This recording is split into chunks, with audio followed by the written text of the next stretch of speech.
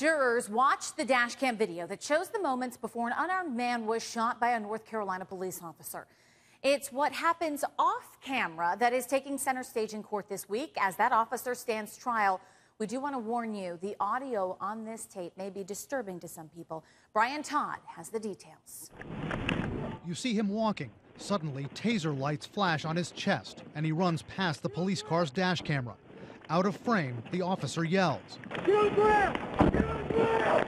Get on the ground!" At least 12 shots later, Jonathan Ferrell is dead. And tonight, the police officer who fired the weapon is on trial in Charlotte, North Carolina, where this video is a crucial piece of evidence. Officer Randall Carrick is charged with voluntary manslaughter in the 2013 shooting death of Ferrell, an unarmed black man. The case has drawn attention not only because Officer Carrick is white, but also for the starkly different accounts of what happened. Prosecutors and attorneys for Jonathan Ferrell's family say it was the middle of the night and Ferrell was confused, knocking on a door looking for help after wrecking his car. He's in the front yard yelling. Oh my God, please. Police responded to this 911 call thinking Ferrell was breaking into a home.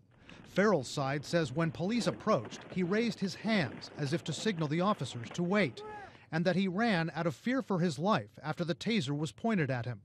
But the video never shows Ferrell's hands up.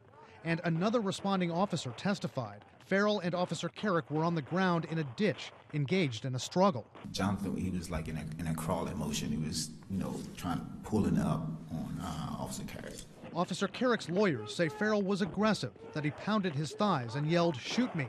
Former FBI Assistant Director Ron Hosko says in those few moments, Officer Carrick may have thought Ferrell was armed and threatening.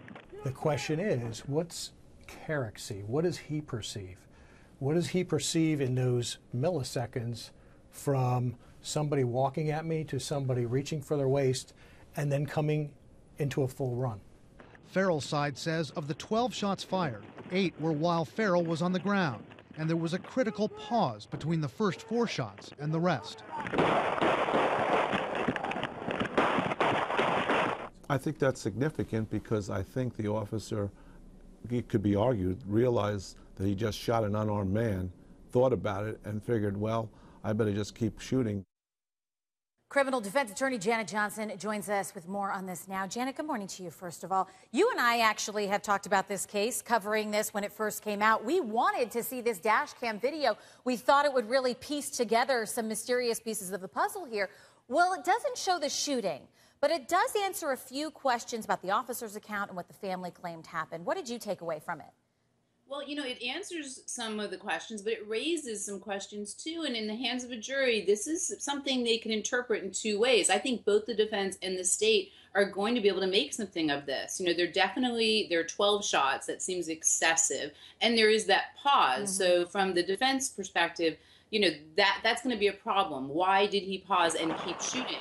But from the prosecution, they are going to have to answer, there is this running, this what they call charging, and the officer describes something that is sort of corroborated. He's walking and then he does, rush towards them. So they're going to interpret that and try to argue to the jury, this is self-defense. Even if he was confused, the officer does not know that, and that's why he reacts the way he does. Right, because, Janet, the police say that he was being aggressive. Prosecution saying he was killed in cold blood.